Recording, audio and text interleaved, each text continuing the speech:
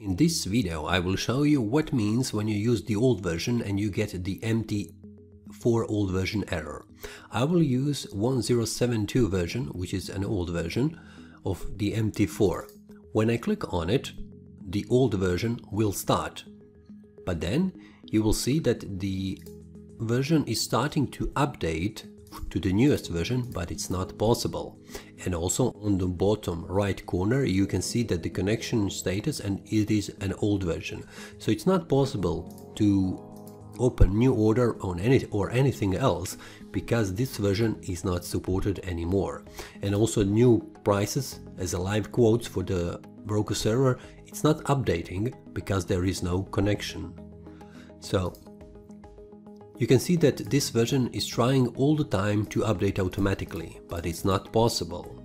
So you can leave this version if you want to use it like this without updating, but there is also an option to manually update. But first let's try how the automatic update works. Now I will try this, I will close this version and then I will try again to run this terminal, which should allow automatic update to the newest version. You'll see what this means. Now the old version is running, but you see it's updating. Now the old version has been closed and automatically will update to the latest version. You will see it in the journal.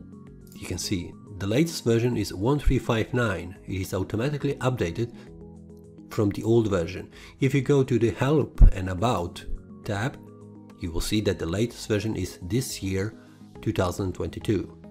So this is automatic update, but there is also an option if the automatic update is not working for some reason, and that can be you do not have the rights to make changes on your folder where the metacodes folder is located, so it's possible to make the manually update.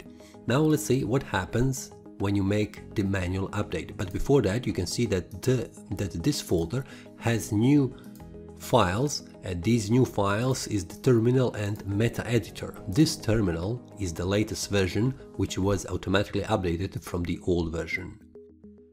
Now when I want to manually update the MT4, I will click the right mouse button on this terminal and run as administrator.